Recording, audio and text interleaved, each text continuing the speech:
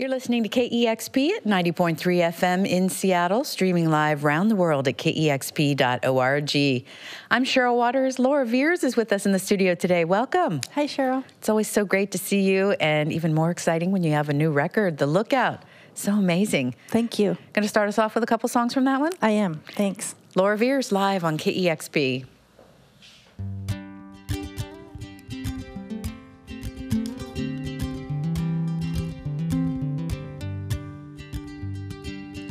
Scuttling claws have cleaned her hands, rising and falling in the whirlpool sand.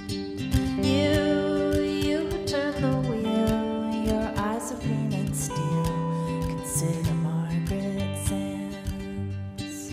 How the gulls cry, how the sunlight fans, gliding above the bows of Margaret Sands.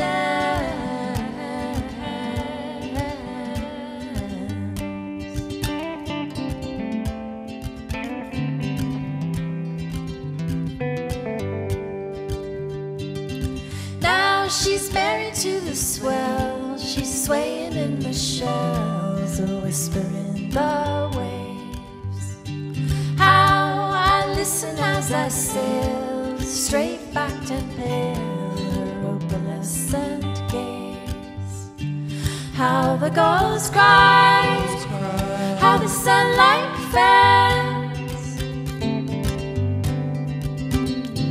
gliding above the bows of Margaret Sands.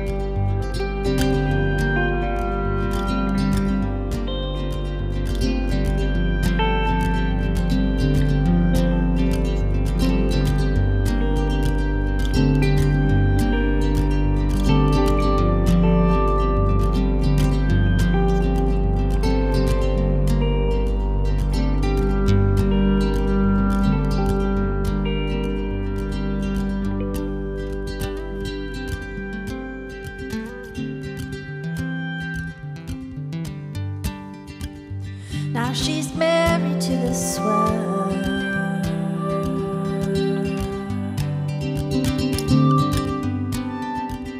and she's swaying in the shell.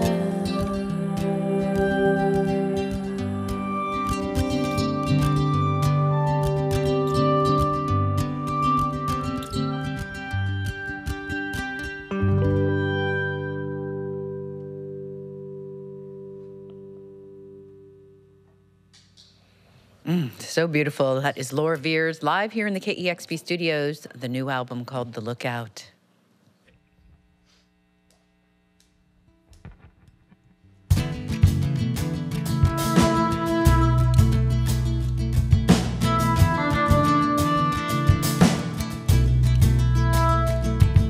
I've seen you standing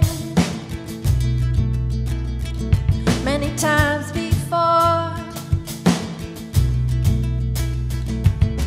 hands in the starlight,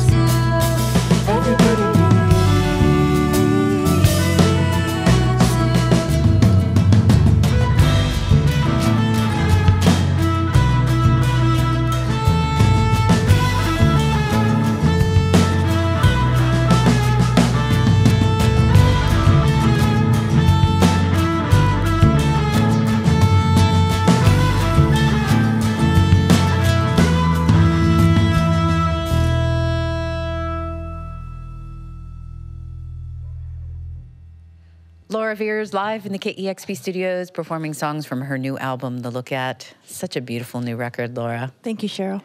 The songs are gorgeous and so vulnerable, and especially that song you just sang.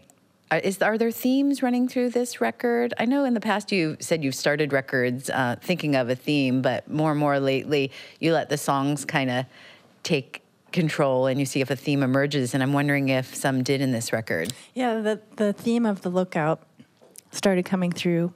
I noticed people up in the top of sailing ships looking out across the water, and people like lightning rods on the roofs of buildings, and actually the term The Lookout came into a couple songs. And when I reflected, because I write many, many songs for each record, when I reflected on what was happening, I saw it coming through and decided, okay, that's what this is about. This is about me feeling like I need to look out for others. People need to look out for me. I feel vulnerable in this political climate that we're in. Our country feels very confused right now. And I wanted to address that in the songwriting. You're pretty focused when it comes to songwriting. Can you talk a little bit about your process? Because it's like a job for you. It's my job, yeah. I've been doing this 20 years, over 20, maybe 25. Got my start in Seattle, actually. And so I treat it as the job that I do when I'm not touring. And I write usually 4 hours in the morning, 4 days a week. I have young children, and so one of them's still in preschool. He'll be in kindergarten in the fall, so I'll be able to do 5 days a week in the morning. And I find that in the morning is the best time for me to write, and after a few hours, I'm done. I can't really focus beyond that. And so it's a great job, actually, for a parent of young children. You'd think, like, touring musician isn't, but I don't tour all that often, but songwriter is.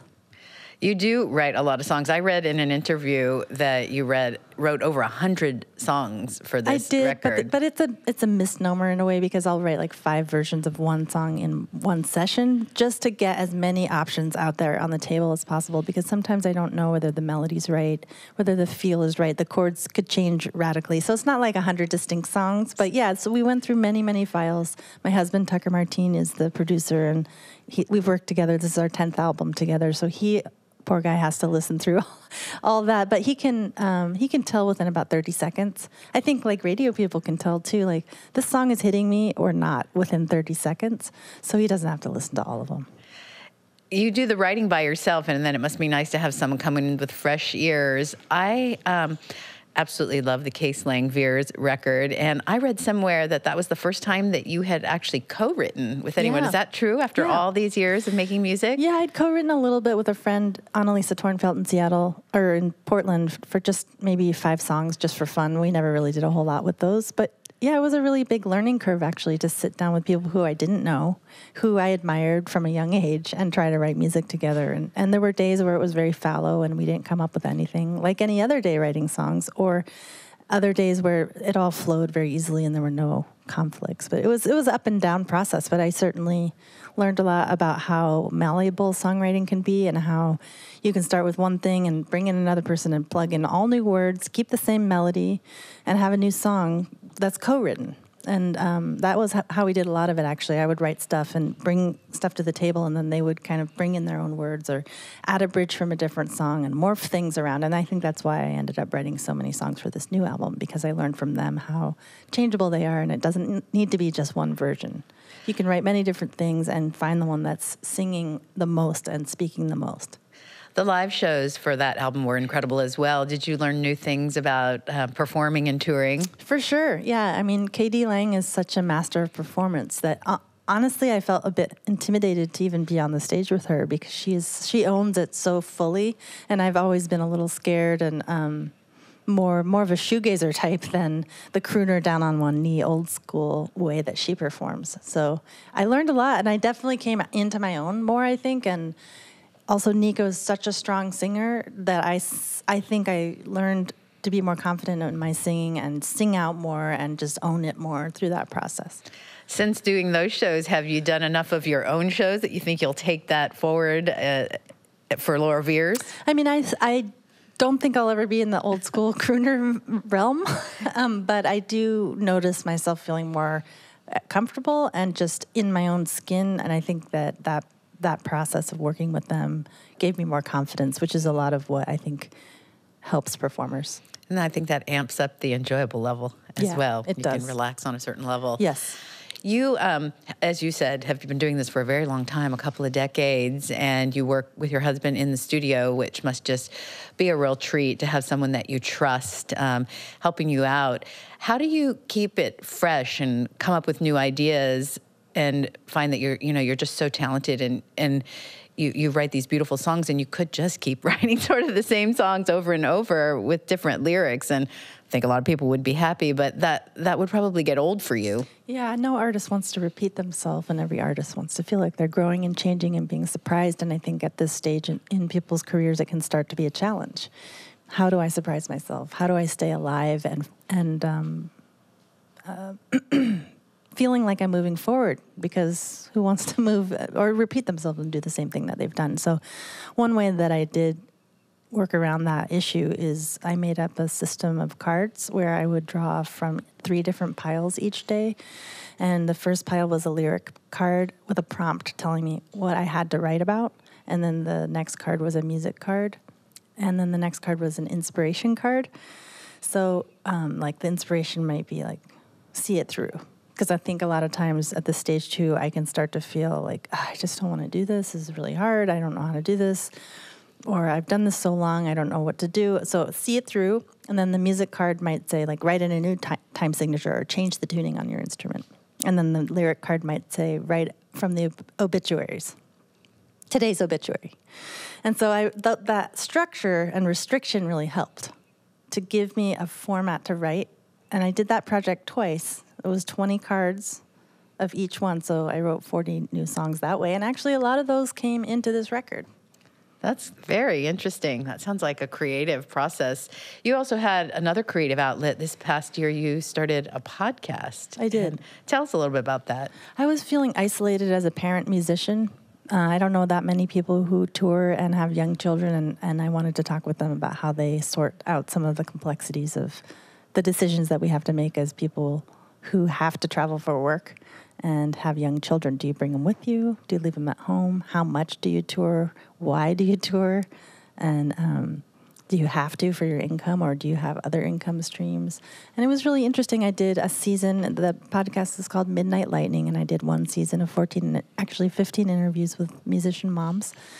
And I hope to do it again, but again, it's a lot for me to juggle with also trying to do my music career. So I am not committed to doing another season, but I want to do 14 Dads because I think it's important to talk to men about how they juggle it also. Because I think a lot of times people are just like, some other person's taking care of his children. You know, they don't really, I think the bar is a little bit set lower for men, but I know a lot of men who really struggle with it too and try to figure out how they're going to juggle their lives as touring musicians. So I want to do it, but again, it's just so many things I'm trying to do that I don't know which one to really focus on because I have limited energy. Yeah, and you have a children's record and a children's book, so and then raising 2 beautiful children, so you are very busy. But I imagine that podcast is so interesting for people because in this changing musical landscape, touring is really a must for musicians now if they want to make a living at it. Yep, it really is. You know, and I've seen that at the merch table, like, people aren't buying, I don't buy CDs nearly as much as I used to. Certainly not CDs, and sometimes I buy less vinyl than I used to buy. And I see that at the table, but they'll buy the book because I wrote a book about Elizabeth Cotten, who's a wonderful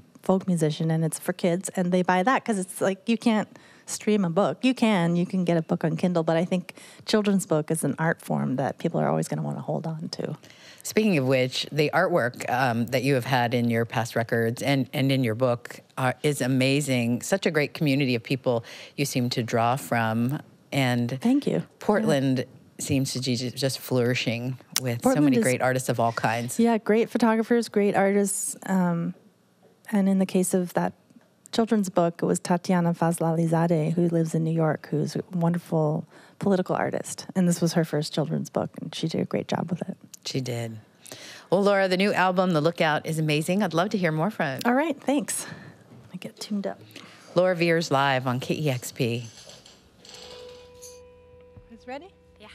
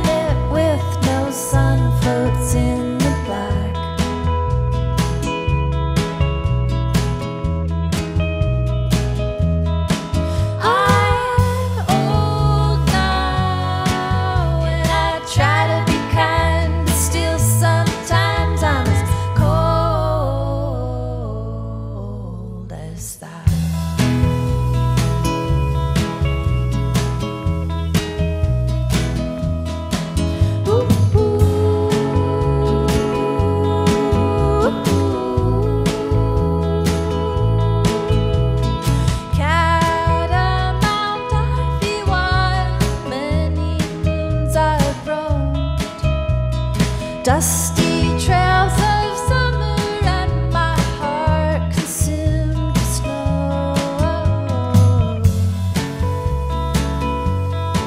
How can a child of the sun be so cold?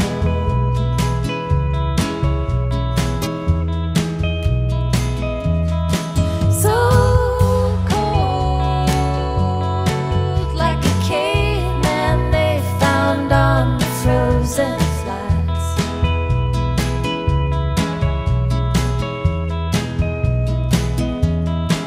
I'm old now, and I try to be kind, but still sometimes I'm as cold as that.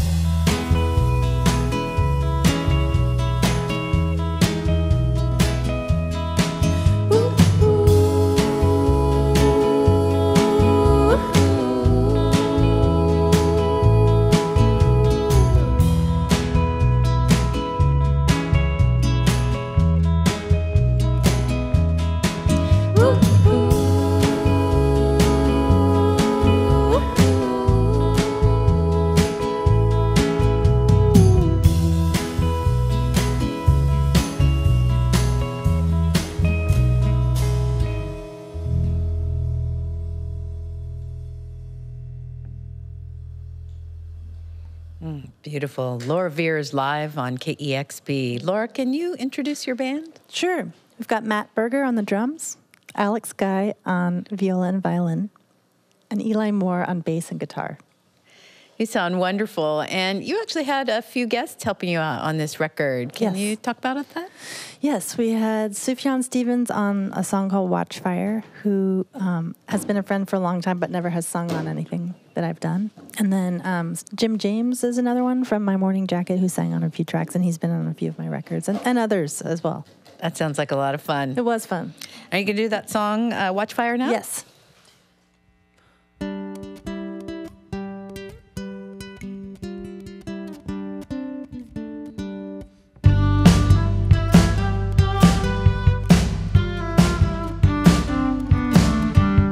Just beyond the circle of light, what's in the gloom and the thorns and the briars? There